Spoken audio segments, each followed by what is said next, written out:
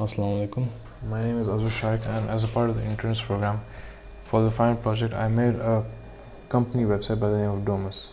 Now, moving on to the website, this is the backend. This is essentially the admin page. From here, you can see the posts, the page, and this is a plugin Elementor that I use to create the layout for the pages to make it more attractive. Now, I'm showing the pages. These are the pages that I've used. The posts, I did not actually use many posts because they were not quite related to the topic that I had in mind. So it hasn't been used in much extent. And there's customize and plugins and so forth. Anyways, moving on, let me show the website itself, the front end of the website. Now this is the website that I made, Domus, construction redefined, as you can see here.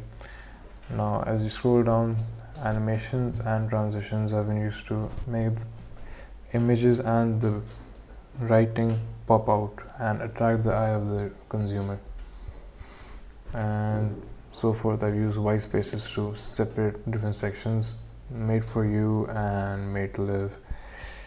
Now in some places you can click on pictures to have a greater and clearer view of the image themselves or the potential house, and so the consumer can have an overview and an idea of what they're going to get by enlisting the help of this company.